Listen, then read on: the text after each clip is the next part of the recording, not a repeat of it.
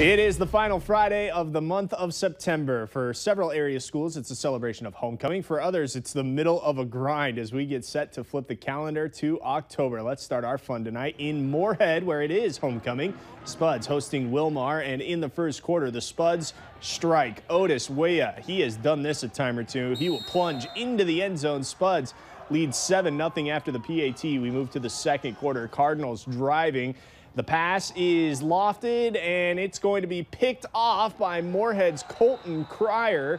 Great pick there. Spuds pick up the win, improving to 4-1 on the season, 36-20 the final. DGF picks up a win over Park Rapids, 49-6. Fergus Falls takes down Perham, 35-20, and Barnesville blows out Roseau, 54-6 the final score. More Minnesota. Holly picks up a win over Breckenridge, 44-26, and Waubun beats Winnimac, 22-6.